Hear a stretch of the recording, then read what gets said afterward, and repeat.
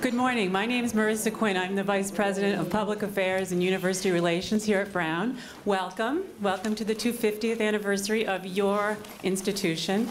Thank you so much for coming and bringing the sunshine from wherever it is you came from, because we're very happy to have it gracing us here in Providence. You just never know. I'm a member of the committee that has been planning for the 250th for more than 3 years. And this was a weekend that we thought about from the very beginning as being critically important. And I hope you'll see that when you walk around the campus. There is literally something for everyone. And so I hope you'll take advantage of the laboratory demonstrations, the art exhibits, the theater performances, musical performances, athletics. Go to the Harvard game tonight. There's fireworks. And then, of course, there's panels like this. And the idea of these panels is to bring together alumni and faculty to explore issues that are of great importance to society and to Brown. This particular panel is focusing on the role of the media in both shaping and reflecting society. And this aligns very nicely with an area of our plan, Building on Distinction, which is a strategic plan for Brown. And that is, how do we think about how we use our scholarship, research, teaching, and service to create just, peaceful, and prosperous societies? So a person who's thinking a lot about this is political science professor Richard Locke. Rick is also the director of the Watson Institute for International Studies. And he's leading the conversation this morning, joined by two award-winning journalists, Mara Liasson, who is a National Public Radio political correspondent and Fox News contributor, and Mark Maremont, the senior editor of the Wall Street Journal. So they have tremendous, impressive bios. I don't want to go into that. I want to just get into the conversation. So I'm going to turn it over to Rick. Great. Thank you very much, Marissa, and good morning, everyone, and welcome to this panel on the role of media in shaping and reflecting culture and society. And I also want to thank our two panelists, Mara Liasson and Mark Maremont, for joining us today. The panel is really going to focus on what is the role of media and journalism in promoting a just and peaceful world, and how should we be preparing journalists in the 21st century. And so the way we're going to structure the panel is I have a couple questions that I thought I would sort of lead off and ask our panelists to address, and then we'll open it up for questions, answers, and discussion. So let me begin by asking both Mara and Mark if you could tell us a little bit about why you became journalists and what, if anything, that you experienced at Brown might have shaped that career decision, and how has your career in journalism evolved given all the changes and the business model of the media and social media and things like that? So why don't we kick that off? And Mara, do you want to begin? I was an American history major at Brown, and now I'm the national political correspondent for NPR. So I would say there's a straight line from Brown to what I do now, with no deviations at all. No. But I think that, you know, I do consider it a pretty straight line. I was interested in politics and history. I've always been interested in politics and history. I was interested in social change. And I came here in the late 70s. And I had a wonderful experience here. You know, I would say my experience in the history department at Brown was just, you know, one of the best experiences of my life. While I was at Brown, I didn't write for the Herald, actually, but I did write for something that no longer exists. It was a free weekly. I think it was called Fresh Fruit. So embarrassing. But it was a magazine, a weekly magazine. So I wrote for that. And then I also was lucky enough to get a freelance writing assignment while I was here. And I was able to work in the summers, certainly between my junior and senior year. I got an internship at the Vineyard Gazette on Martha's Vineyard. And then when I graduated, I worked for them year-round. And I considered that to be you know, a complete and utter straight line. Just, you know, some of this I wrote about in a chapter in the Brown Reader, which I'm doing an event at the bookstore later this afternoon. So if you guys go to that, you're going to have to hear this thing twice. But, I mean, anyway, I wrote a history paper for Brown with Jim Patterson. it was a psychohistory course, and like historical biography, that's what that translates to. And oh, let me back up. I'm forgetting the details of my own story. The year before, when I took a course in early 20th century American radicals with John Thomas, who's now the late John Thomas, he was my advisor and my mentor and my all-around hero. To me, that was just what a kid comes to Brown and is in complete heaven when they look at the course catalog and they see early 20th century American radicals. Hey, this is me, late 20th century American radicals. Where do I sign up? You know? So it was a class for upperclassmen. I talked my way in somehow as a sophomore, and that's my first class with John Thomas.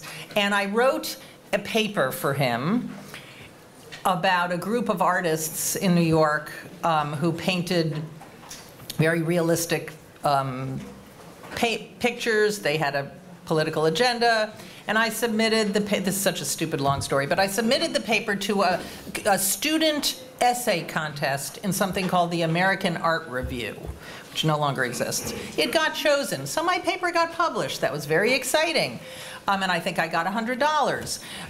And then, completely coincidentally and bizarrely, some art dealer from Boston read the article and wrote me a letter and said, you know, he wanted to hire me to write the text of an art catalog about somebody, an artist whose work he had purchased, who also painted pictures of workers in factories. Okay, he was like a, oh God, like a left-wing Norman Rockwell kind of, from Ohio. His name was Jared Beneker. In any event, this is just such a long, stupid story. He came to Brown. This could never happen today. He went to the registrar. He got information about where my dorm was. He went up to the dorm room, knocked on the door. My roommate opened the door, and he said, "Hi, I'm a dealer. I'm looking for Maura." And she's like, and she, you know, like closed the door and like, you know, freaked out. I wasn't there. Anyway, turns out this guy worked for the Vose Galleries in Boston. He had this, you know, complete collection of works by Jared Beneker, who was not a very great artist, but he did paint factory workers in Ohio, and he needed somebody who could work very cheaply, me, to write the catalog essay. So he hired me to do that, and he gave me $500, and I wrote that the paper on Jared Beneker for the psychohistory class, and then left Brown for a semester to kind of turn it into the text. Anyway, this is a long story. While I was doing that, I went to Martha's Vineyard for the second semester of the year because I could live in somebody's house who happened to be a famous writer whose daughter I met here at Brown. But in any event, I lived in their house. I wrote this catalog essay while I was there. I decided to apply to the Vineyard Gazette for an internship. I would go down there every week. I would kind of camp on their doorstep until they either had to hire me or call the police to get rid of me. And they hired me. So that's the long story. That was my first journalism job at the Vineyard Gazette. I've left journalism for maybe 1 year or two. I started very early in public radio. I've been at NPR since 1985. I'm sure my story is very different from Mark's. I've had the same employer for almost 30 years. I have done different jobs for them. NPR has been remarkably immune to the tumult that has occurred in the journalism industry. We've been very lucky. We're a pretty, you know, we didn't have the same kind of implosion that print experienced. We also are cheaper to produce than television, so we didn't have, there was no cable kind of that came into the radio world. We did have the same financial problems as any big nonprofit organization, any university. You know, our endowment took a big hit in the financial crisis. But for the most part, we're still standing. We're moving into every platform you can, and I'm sure we'll talk more about that later. And we've actually benefited from the troubles of all of our sister, you know, publications and television networks, because we've been able to hire all these refugees, you know, people who lost their jobs, and we're able to hire a lot of really great people in the last couple of years. But, you know, So it really was a straight line. I covered Congress for NPR. I was a general assignment reporter. I covered Congress for NPR. Then I covered Bill Clinton in the '92 election. Sometimes, not always, the journalist, the reporter who covers the winner gets to go to the White House as the White House correspondent. That happened to me. And I covered Clinton for 8 years. Then I became the national political correspondent, which I am to this day, only now I am back in the White House rotation. There are 3 of us. Every 3rd week I'm actually physically there. I'm covering issues and ideas that I've always been interested in, that I've been interested in since I was at Brown. You know, reform, social change, you know, how politics does or doesn't come up with solutions to big problems. You know, I really do think I've been doing the same thing for, you know, since I was 18 years old. Great. Great. Thank you. Mark, how about you? Thanks very much, Rick. It's funny because listening to Mara talk about her history, sort of history here at Brown in the American History Department, I had the exact same professors, and they were incredibly great and inspiring, but when I think back about why I got interested in journalism, it actually is all due to Brown, and I know you think that's a paid announcement, but I did my history thesis on something that was actually 10 years old at the time, which was the Chicago 7 trial. And so it was a little bit of a heresy. Everybody was focused on 1787 or whatever. And the thesis, which they never thought I would finish, but I spent 20 hours a day in the library for the last month and finished it up, was well received. But one of the commenters put at the bottom a little note saying, "This is very journalistic." And I thought, oh no. What kind of an insult is this? So, and then he wrote, "Have you considered becoming a journalist?" I thought, little light bulb goes off, like, so I actually went back to my hometown, which is Chicago, for a couple of years and worked in a business sort of job, which was unbelievably boring. And I started doing some freelancing for a local. I went into a local free weekly. I'm not sure they even have these anymore, but they would, on each neighborhood in Chicago, the Lakeview Weekly or the Lincoln Park Weekly, they would throw them on your doorstep once a week. And I went in there and I talked to this crusty old guy. He says, "What do you have that's written?" I said, "Well, I just did a 180-page thesis." And he said, "That's too long." I said, "What about a chapter?" So I carefully Xeroxed, in those days, a chapter, and I dropped it off. I called them, never hear anything. Then I went by there like 2 weeks later, and I knocked on the door again. It's a smoke-filled room and the whole thing. And I said, "Did you have a chance to read that?" "Too long." He said, "What ideas do you have for me?" So I gave him 3 ideas, and he said, "Okay, those all sound good. Do them." So I got paid $25 for my first article, and it was just like a big buzz.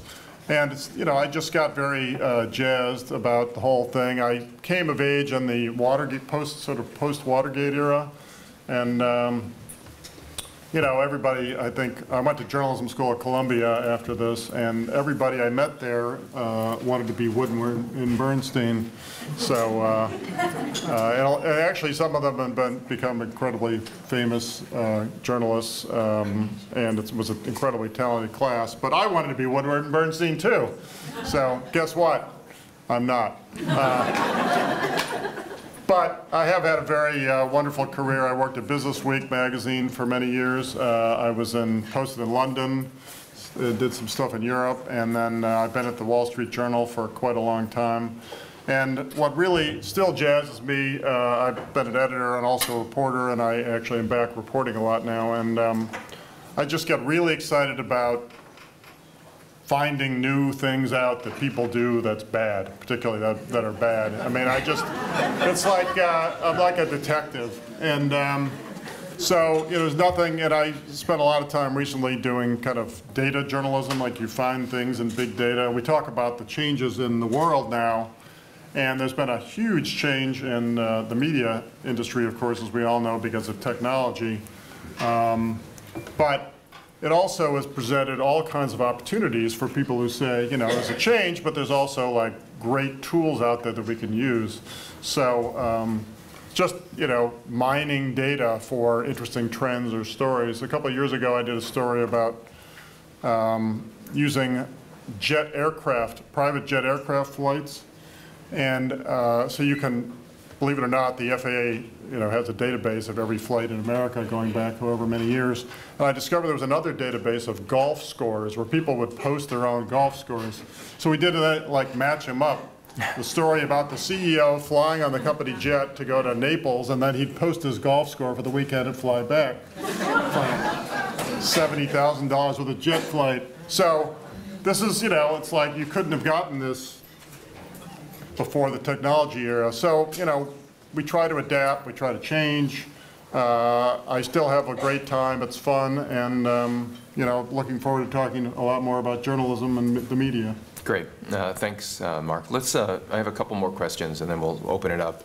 And let's go back to you, Mark, about sort of the different roles that journalists play, right? So you play a role of watchdog, and some of your articles about executive compensation, a variety of other things, have done things like that, of educating the public, and a variety of things, and especially in the print media space, but not only the print media space, there have been so many challenges and changes in that sector. How have those roles evolved or been challenged, given all the changes in your line of work? Well, I mean, there's no doubt that the print media has been incredibly challenged. I just have a question of everyone here. How many people today have a daily newspaper delivered to their door? So this is, you got a lot of A selection bias. Well, no, it's actually interesting because, you know, a lot of us are approaching middle age, and but I think. Wait, ask it a different way. How many people here who are under 30 have a newspaper delivered? Well, there's nobody here under 30. I was at my daughter's college in Colorado, and I asked the same question. You know, and obviously, just like where do you get your news? And then college students all get their news online, and I do too. I have 3 daily newspapers, but I'm in the business, so. But it's obviously changed a lot, and we've had, you know, I have to say it's one of the sort of most depressing things is we've just been through cutback after cutback after cutback, and the benefits are shrinking, and it's, you know, it's been a little disheartening from time to time. I mean, we had some new ownership changes, as you know, and it's actually stabilized the situation from a financial standpoint. But, you know, I do think that journalists have, the sort of watchdog role has diminished to some extent. We just don't have the resources we used to have, even at the Wall Street Journal. And there are very few newspapers in the country that do now. New York Times, the Wall Street Journal, and you know, a few others still do excellent kind of investigative watchdog group, and NPR, but it's shrinking and shrinking, and you know, I am concerned about that because I think that there's a lot of commentary and great stuff on the internet, but a lot of it is kind of reflecting what I would call, it's like a pyramid with a small base of original reporting at the bottom, and then you know, a lot of chatter at the top. And the question is, if you shrink the base further and further, the chatter sort of becomes more and more diffuse and not as good. I mean, it's, you know, there's been a lot of good citizen journalism and interesting things that are going on that are changing the environment. But another thing that I'm a little concerned about, and I can see in our own work, and sometimes in a weird ways, is the rise of basically partisan journalism, which, you know, I mean, I grew up in, as we talked about, the Woodward and Bernstein era, and I was taught, you know, almost injected into our veins at journalism school, like you're supposed to be completely, you know, impartial, which is basically impossible because we're all human beings as reporters. But in addition to putting pressure on people, and the Journal actually has been pretty immune from this, even under the new ownership, but on the news pages. But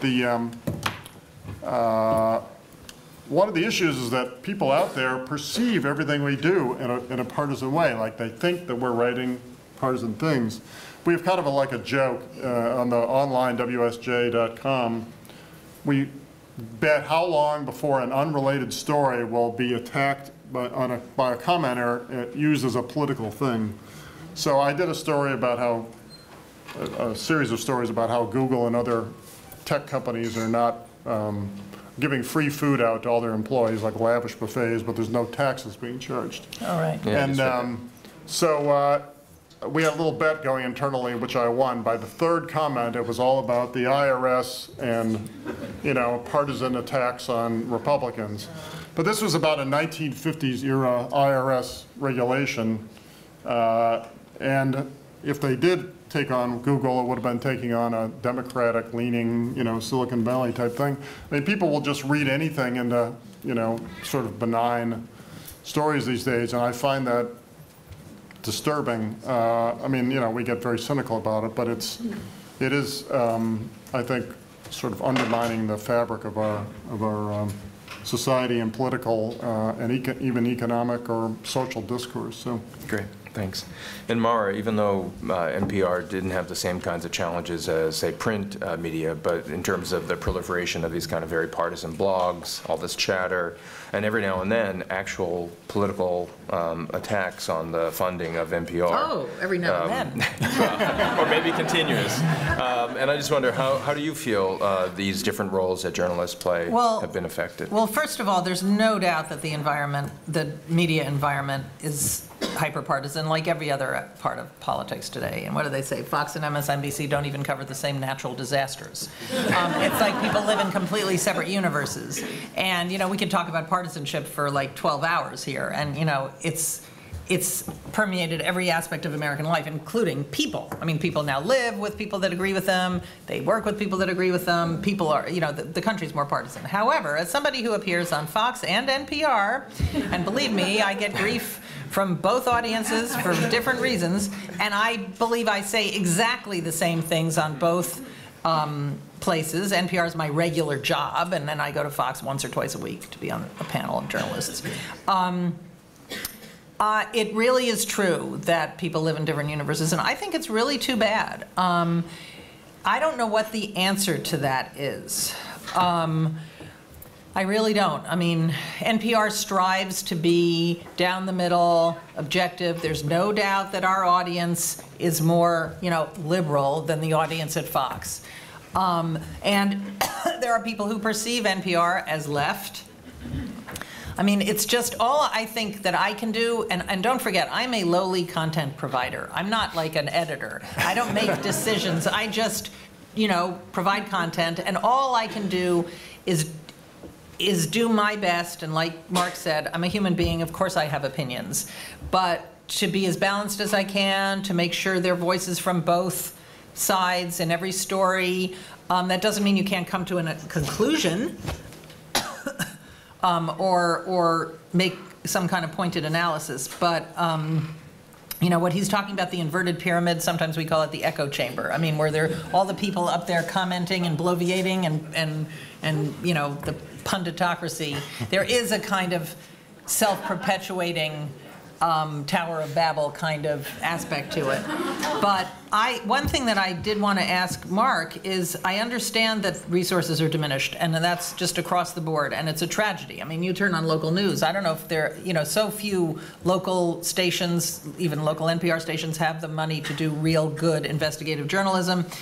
However, it seems that at a time when the barriers to entry are so low to being a journalist, all you need is a laptop, and I would think that big data is also relatively accessible. How come the resources, the diminishment of the resources is such a big obstacle? In other words, it seems like we live at a time when some of it should, good journalism should be easier to do in some ways, not more expensive. I'm just curious. Yeah, I mean, there is a lot of, I have seen and been the beneficiary of a lot of what I would call good citizen journalism. people who do stuff on their own and they gather some interesting material, but they don't know what to do with it and nobody listens to them. So then they might contact me or somebody else at the Journal and say, look, I've gathered this really interesting information. Some of them have filed elaborate Freedom of Information Act requests and, done all sorts of interesting things, and, they just don't have a big enough voice yet. There are people who are gathering a big enough voice and are doing, very good journalistic-like stuff.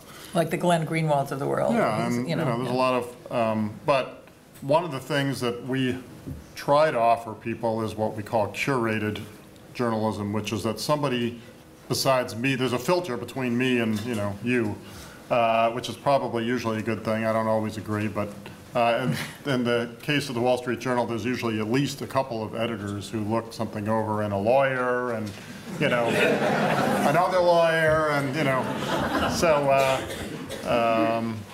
some of my best friends are lawyers.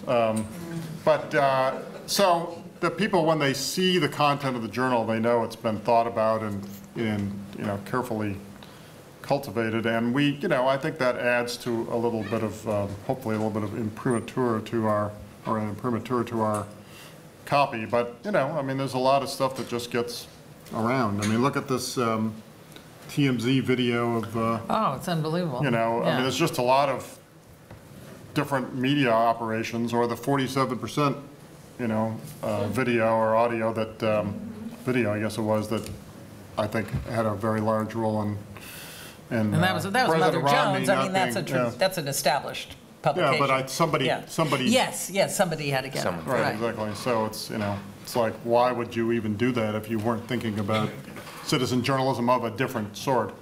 So it's a challenge. Things are it's expensive to do good journalism. We have 3 or 4 like really good data people that we now work with who are just sit there all day long crunching numbers and comparing spreadsheets and mining stuff for really interesting stories. But these people are not cheap, and and it's not easy to to keep them employed. So. Great. Why don't we open it up to the audience, and people ask questions, and when you ask, just identify yourself briefly. Sure. John Evinger, class of '84, teach journalism at GW a little bit. Mark, more for you. Silicon Valley. What role are we going to see from some of the folks who've been successful in tech who are now venturing into journalism? What do we anticipate, given that you're kind of in both worlds? Yeah, it's sort of a joke among journalists these days, which is choose your billionaire carefully. Who do you want to work for? Is it Pierre Omidyar? Is it Rupert Murdoch? Is it Michael Bloomberg? Bezos. Yeah, lots of. There's lots of people, and I think it's good that wealthy, influential people want to see the value of influencing opinion through media. So that's a positive, and these people obviously have the resources to sustain a Washington Post or a new venture of some type. But obviously a lot of them bring opinions or biases or whatever you have to the party, and you just have to decide whether you as a journalist want to live with that or not. So, it's just, I'm not sure it's just Silicon Valley. I think Silicon Valley has obviously minted a lot of new people with a lot of money, but it's just, a lot of folks out there who want to play in this exciting space. It's sort of, it's like a expensive toy. It's like a baseball. Look, Steve Ballmer spent $2 billion on the Dodgers, so. Okay. But I just want to say something about that. Rich people have always bought, publications, but and there's a difference between a Rupert Murdoch, who's an old-fashioned press baron, and what you're asking about, which is And I would only say the answer to your question is like TBD, because so far Jeff Bezos, we haven't seen it. We haven't seen anything. He's owned the Post. Like, we were waiting for some incredibly interesting thing to happen because he comes out of this world of tech. So far, it hasn't happened. So I would just say, or it's TBA, not TBD. But anyway, whatever it is, it just, we don't know yet because they haven't. And I don't think the Ahmadiyar, what's the name of his? First look at, yeah, I don't really. Hasn't happened yeah, yet. So I think it's just to be continued. No, Yeah. but one more thing, and I probably didn't really address your question, the underlying question, which is, can technology be used to further the media? I sure as hell hope so. Because, we're trying hard. We do a lot of multimedia at the Journal. There's a lot of video. We have this sort of webcast several times a day. But I think that traditional media people are just not as swift at it as people from the Silicon Valley culture. And I'm hoping that some cross-fertilization can take place where we are still allowed to tell stories, still allowed to do investigations, but, and have the funding for it, which is the key thing, and people will see it. So, as Mara said, stay tuned. Great. Other questions? I thought I saw, yeah. I realize that at least according to Charlotte Andrews, 78, I realize that at least according to the Supreme Court, corporations are people now, but what do you think about the role of corporate advertising and what does or doesn't get a lot of play in the media today? Well, I mean, the question is about corporate advertising. I mean, NPR does not have sponsored content, okay? So, I mean, I can't. That's why I like you guys. Well, okay. But we do have underwriters, which are advertisers, translation. And I think it's pretty clear when we have an underwriting credit on NPR. I mean, and I hope it continues to be. And that, to me, is the big important thing. I mean, there's always been advertisers in the media, and there has to be, because otherwise, then we are going to be dependent on the federal government forever and ever. And I can make a prediction that NPR at some point in the near future will have no federal funding, and I'm fine with that, absolutely fine with that. Personally, I'm not speaking for NPR. But as long as it's delineated as corporate advertising and not something else, I think that's okay. But there is this whole new world now of sponsored content, which I can't really speak to. Yeah, I mean, we don't have it, but the real issue is the economics of the media business, which is, for years it was, we would sell you a Wall Street Journal subscription for, $200 a year, which is very little for somebody to print up the newspaper and go around and throw it on your front doorstep or bring it to your building or whatever. And then most of the money came from advertising. I mean, there was, back in the '99 period, we literally could not print enough newspapers, hard to believe. So they had to close sections early so we could print new newspapers. Of course, we'd love for those days to come by another section. But now the advertising has shrunk dramatically. So the question is, who's going to pay for this? And the New York Times and we and others have these paywall type things where people are paying, but it's not nearly enough, really, frankly. So there's hopefully going to be a balance struck, and I think we're still striking at the Journal, but there are other places that are starting to move and that, a little more blurred of, let's have the advertisers, but also let's keep some, a pretty strict line between what we call church and state. I'm not sure who the church is, but, but it's a lot of economic pressures on the business, and when people are under pressure and they have profits to produce, then they'll make compromises, unfortunately. So, great. Other questions? Yes. Jeff Anderson, class of '84. Is there any concern about the youngest generations and how they're getting news? I think most of us here probably sat down with our parents and watched nightly news. We delivered newspapers, so it was part of our lives. But now, kids are trying to do things just on Instagram or whatever, and looking at 142 characters, and they don't have that same sort of intro to news like we do. It's TMZ and YouTube, and not the real stuff that so. Well, thoughts about that? My thoughts are I'm scared to death. I mean, really. I think that, just an uninformed public is a really scary, an uninformed generation is a really scary thing. And sure, they know everything about Miley Cyrus, at least my kids do, you know, but it scares me to death. I mean, I don't know what the answer is to that. I really don't. But I can tell you, just having interns at NPR who come from excellent colleges and are supposedly highly educated, when they are typing up my interviews, just transcribing them, you know, and they come across the name of an elected official, like a prominent elected official, and they have no idea how to spell that person's name because they've never, obviously, they have no idea who he is, Senator so-and-so, you know, whatever. Anyway, I can't help you on that one. I'm scared to death. I'm totally depressed. Great. Yeah. Sure. Could you introduce? 78. I would have agreed with you a few years ago, but I have to say my two sons, ages 22 and about to be 20, they don't read newspapers in print. They read everything on the internet, and I mean everything. So they do know all about Miley Cyrus or the cars or whatever.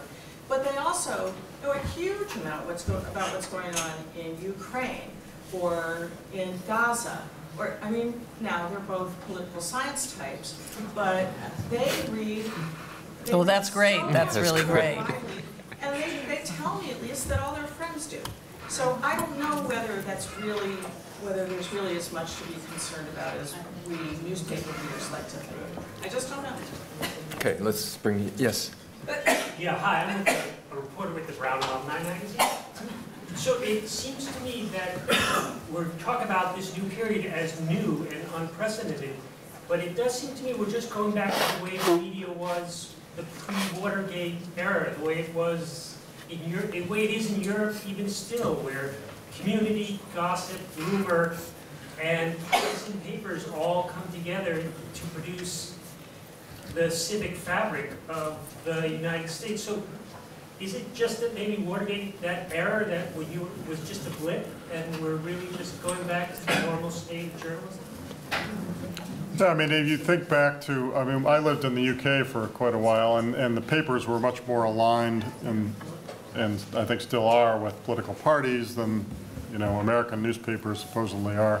You know, I mean, it was, and Parliament was, of course, a little bit more raucous than the Senate used to be. But as you say, the civic society, you know, got along well. I think that there is some view in the journalism world that was kind of a golden era, the, you know, 60s, 70s, 80s, 90s, whatever, and now it's changing a lot.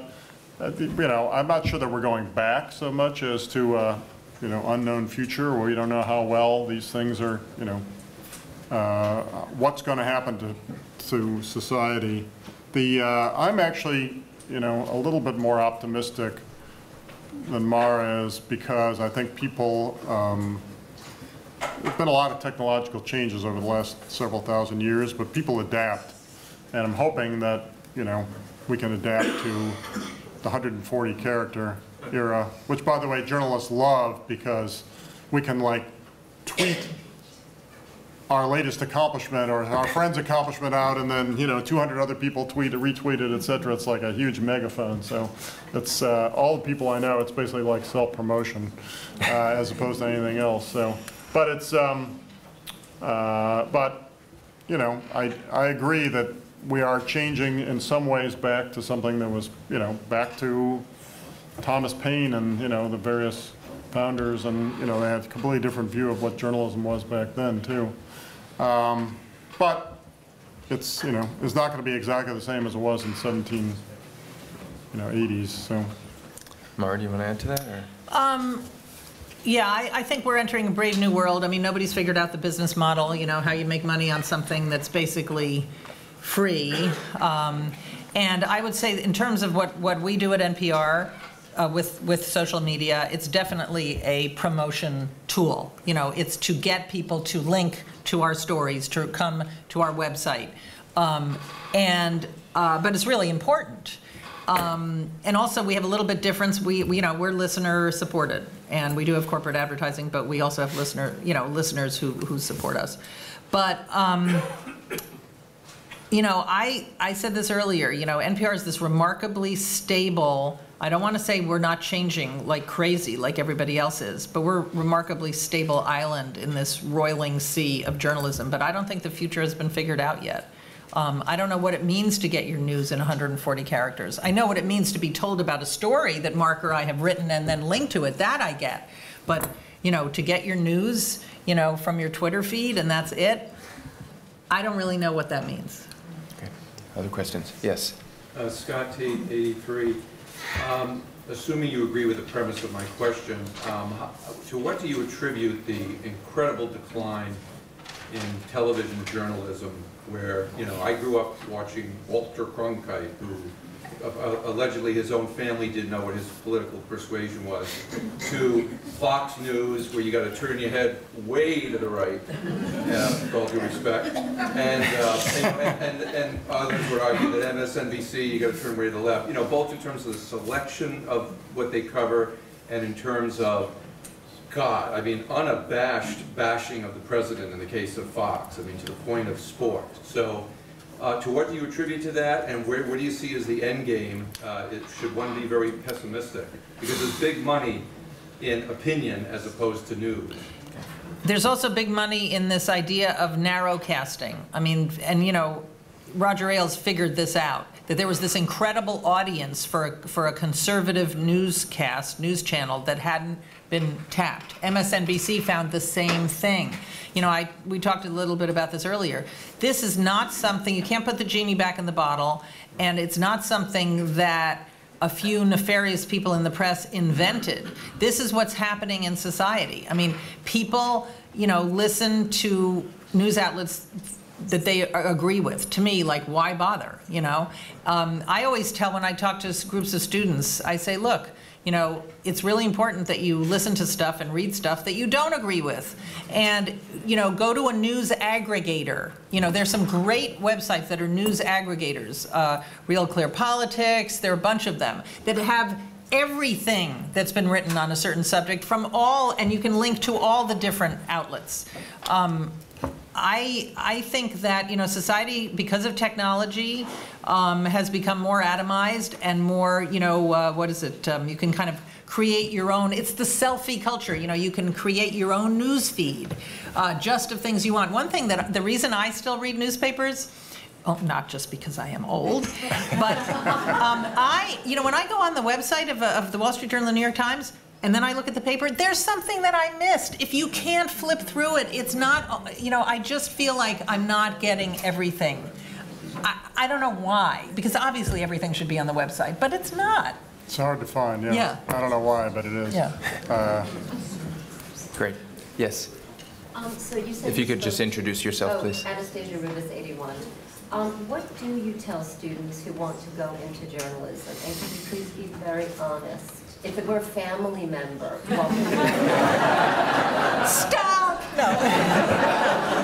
That's the question I always ask the doctor, like, if you were treating your daughter, you know, what would you say? So, and they usually lie, but you know, I'm sort of torn. I think that for people who really like to tell stories or, you know, interested in this sort of career, I mean, first of all, the one thing I would say is that it sort of depends upon your personality. If you're a doer, someone who likes to do things, then maybe it's not for you. If you're a observer, you know, then it, you know, it's something to consider. You know, it's funny because I think that there are people approaching middle age like me who are, you know, toward the sort of latter stages of our career, and we've got enough seniority that we can sort of last out the technological changes. And then there's young people who are now coming in, and we actually hire a lot of them at the Journal who have tremendous skills with multimedia and with, they can, you know, some of them can code things on the internet, and they have very good with social media, and they can, you know, do 6 screens at once and whatever. They seem to be doing fine too. It's the people who are in their 30s and 40s that I'm a little more concerned about, who, you know, a little more expensive, you know, than the young hires, and maybe don't have the skill set. And a lot of these people are, you know, learning up quickly. But it's, you know, I think young people, there's going to be, if you're adaptable and you can, you know, sort of manage your, you know, brand you in your career, then it can be a viable career. I'm not sure that I would, one last thing, the one thing I would be a little concerned about is, like, I'm making a decent income at the Wall Street Journal now, but I think it's very difficult to be like a main bread provider for a, you know, a decent family in the journalism business unless you really are a superstar. So, you know, it's becoming to some extent, I hate to say this, a pink-collar profession. And at Columbia Journalism School, which I graduated at, there's far more women going into the journalism than there are men. And, you know, take that as it will. But it's definitely changing, and the economics are changing, like who wants to go into it, too. That's really something to think about. When all of the most important professions in a society, starting with teaching and journalism, become pink collar. Why? Because they don't pay that much. That's really something to chew on. I mean, Absolutely. and medicine will be that way too, I predict. Medicine will be that way. All of the most important things will become, you know, places for people who don't have to be the sole breadwinner. I mean, that is really bad, but anyway. Great. Yes, this is the last question. Go ahead. Yeah. Eleanor Blackrock, 65. Well, I wonder, for those of you who are in reasonably objective media and therefore want to cover, supposed to cover at least two sides of the issue, but how do you handle these issues where one side is just wrong? I mean,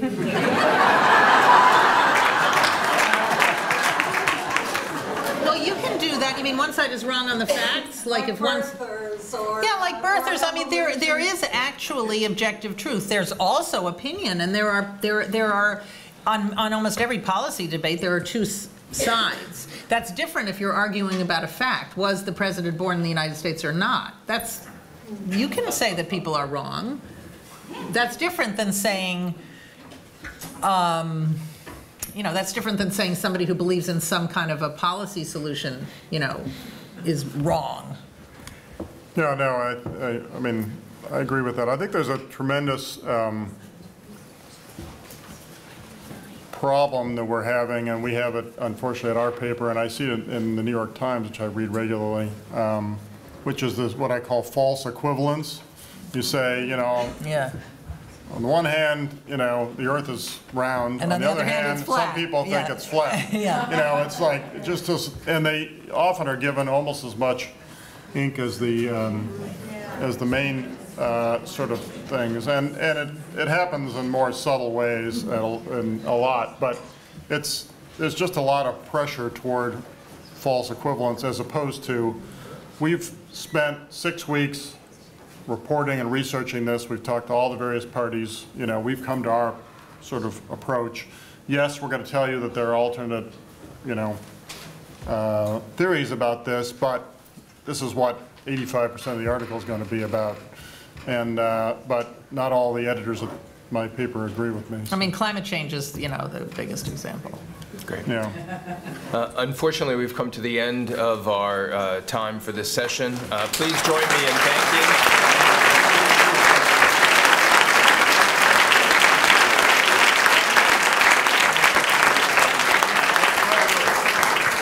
Thanking them for helping to promote a peaceful, just, and prosperous society through their work. Thank you. What you do.